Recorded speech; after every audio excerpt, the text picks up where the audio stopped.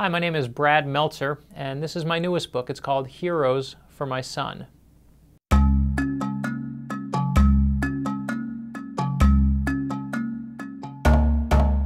Yeah, the research was interesting because, what I wanted was not just a book about great people.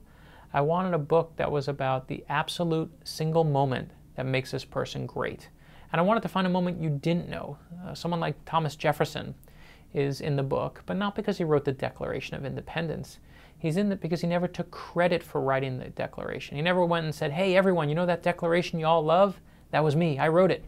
And I said, I want my son to learn that kind of humility. That's a vital life lesson.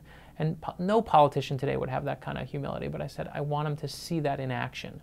I felt like that was, the vital part of it. And we just applied that to all these different people through history, from Lucille Ball to Martin Luther King Jr., to Jesse Owens, to Jackie Robinson, to Albert Einstein, and over just kept trying to find that single moment that nobody knew about.